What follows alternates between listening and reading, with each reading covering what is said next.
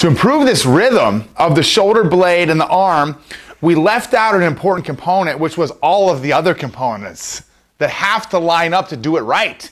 Here's what that means. In conjunction with you improving upon this down and back shoulder, you got to get these hips in position like we practice. Find that pelvic neutral position, lock the core down in place, pull the chin tucked, super tucked like that. You're going to see a 90-degree angle right here of the lower leg and the thigh. The glute is firing in the right, and now, Marisol, come on, pan over this way. Now what you're going to do is 1/2 the speed that you think you're going to go. You're going to work to slowly press up, and as this presses up, that shoulder blade pulls down.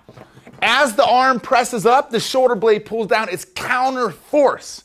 It's called scapulohumeral rhythm for you nerds out there. Nerds. Nerds.